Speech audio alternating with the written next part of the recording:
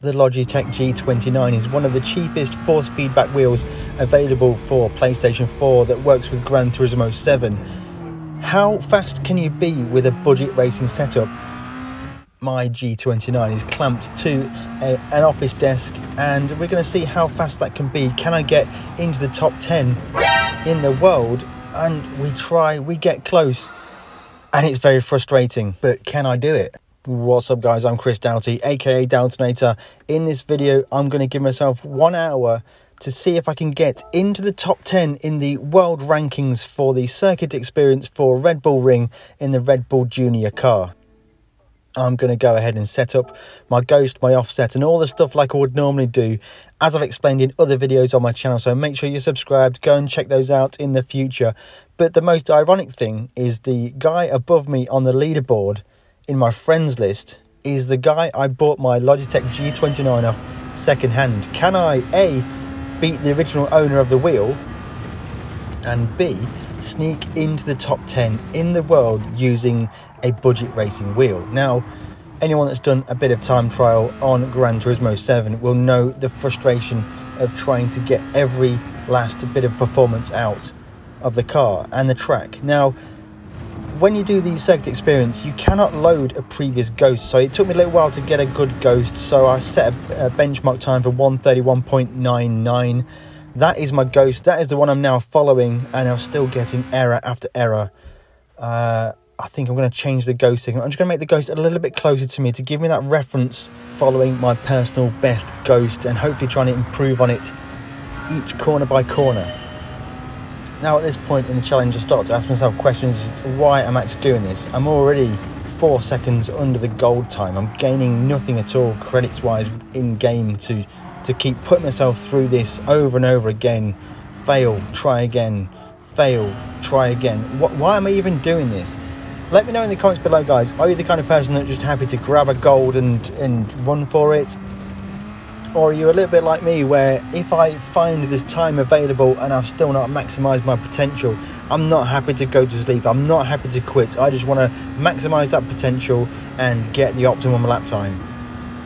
And right now we are on a pretty good lap. We've got through turn 1 pretty good, into the big braking zone for turn, I think we call it turn 3 at RedBull Ring, and we get a great exit early on the power.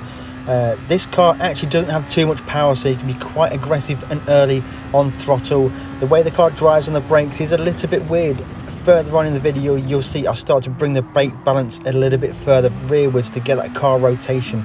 But right now we could be in with a shout of beating our personal best and improving our personal best ghost, and we're getting closer to that 1:31.6 as we go through this. These two left-handers are incredibly difficult, and we get a good run through there, which is quite nice.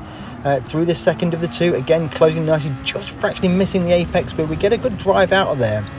So far so good. The final double right-hander is absolutely savage for track limits especially, and the final right-hander is a bit of an oversteer monster, so we just brush the inside there, we just stay in track limits. That's awesome. Through the final corner, get a little bit of a slight correction, and we are, I think, up on the ghost, running to the line now, keeping it flat. Where were we going to go with this lap time? 0.001 off of my, away from my best lap time. Well, we'll try again. But now, as you can see, I'm up on my ghost by quite a long way. That's at least 0.3 ahead, so it's all good. We just need to go through these final 2 corners, and we're wide on track limits and RedBull. They were like it in the F1, track limits left, right and centre, and it's exactly the same in Gran Turismo 7.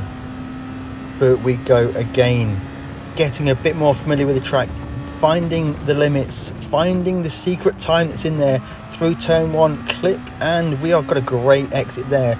My advice for turn 1, if you're going to smash over the curb on the inside, get off the throttle when your car hits the curb and then get back on the throttle again. If you're on throttle as you ride the curb, the nose will lift up and it gets all sorts of out of shape.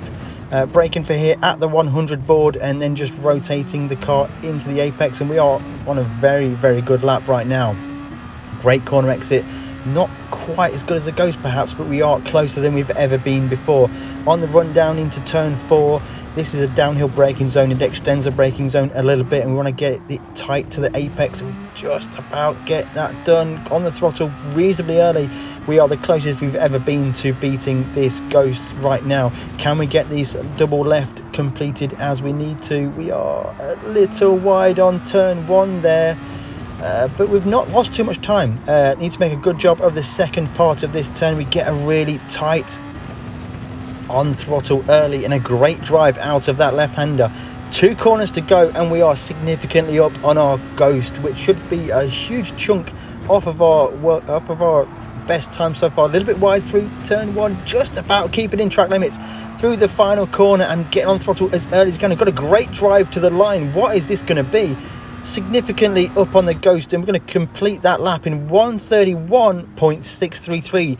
Sarah's given us the big ups there. Thank you, Sarah. That was a big effort. We now go top of our friends list, but are we in the top 10 at 10th place? We sneak into 10th place in the world with the budget racing Logitech G29 wheel. Now, normal people would probably end there. They've completed it, but I can't. There's time left on the table, so I just try again. 1:31.6, 1:31.7, 1:31.7, 1:31.7. There's time available, surely. I'm up on the Ghost, and that's a track limits. Track limits, absolutely firing it off. No, Sarah, leave me alone. I know what I'm doing. I just can't help it. It is some kind of addiction to knowing I've got more potential pace in there. A lower lap time is available. I can't just stop myself. So I'm following my Ghost now. That Ghost ahead is my current best Ghost. That's a 1:31.633. I've now switched to brake balance all the way to the rear, 5 to the rear. I've got a video on my channel that tells you all about brake balance tuning and how you can get extra performance out of it. For this car specifically, I want to get that car to be over rotating on corner entry. I think that's the fastest ray around. You can see the car wants to rotate through that hairpin there quite nicely. And although we've not really closed in on the Ghost that much, we've not been dropped either. So I think I'm in with a shout of an improvement on this lap. It's feeling pretty good so far into the downhill braking zone. Get on the brakes reasonably early. I want to hit that apex, and we hook up really nicely there. Look at that. Look at the amount we've gained on the Ghost. That is a chunk of time we've gained right there, just because that over rotation on corner entry into the difficult double left. We've got a massive amount of over rotation. That really hooked us onto the back of the Ghost now, and I think we're on here, guys, into the we're just wide there, wide, and we are a little bit slow on throttle, and the Ghost is just creeping away, which is so frustrating. I can finish out this lap though. Let's see how we're going to look at how much time I've lost to the Ghost. This is that's 0.2, 0.3 easily through the final couple of corners. We get a nice slide through the final corner, keep it all hooked up there, running to the line. What's this going to be? I'm not really sure. It's going to be an improvement. Thanks, Sarah. Good job I didn't give up, wasn't it?